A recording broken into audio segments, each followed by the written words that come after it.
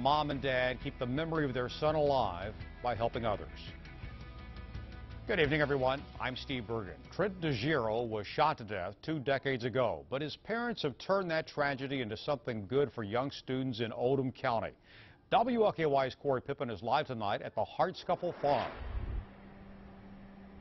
Steve, this event raises money for scholarships, all in the name of Trent DeGiro. For his family and friends, it's as important as ever.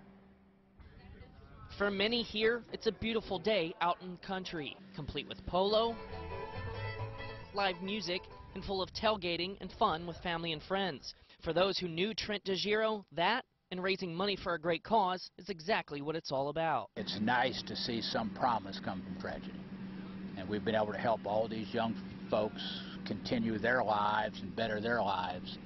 And you know, we like to say we're making a difference in Oldham County. This is the 3rd annual polo event and the 18th annual fundraiser overall for the Trent DeGiro Foundation.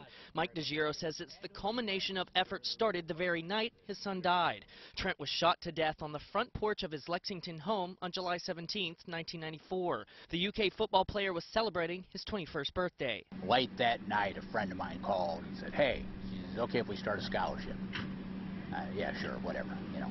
And it was about 11 o'clock at night. She called about 4 people and said, "Wake up, we got work to do." 6 years later, Shane Ragland was arrested for the crime and eventually pleaded guilty to second-degree manslaughter.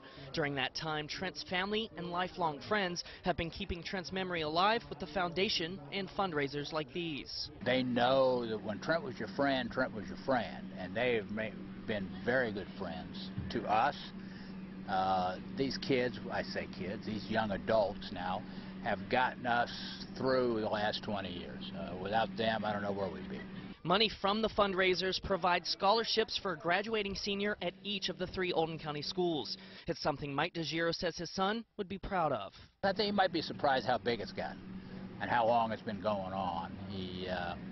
I think he'd think it was pretty cool. That's right. Now, I'm told the foundation has actually provided more than 50 scholarships valued at more than $100,000. The event ends in less than an hour. Corey Pippen, WLKY News.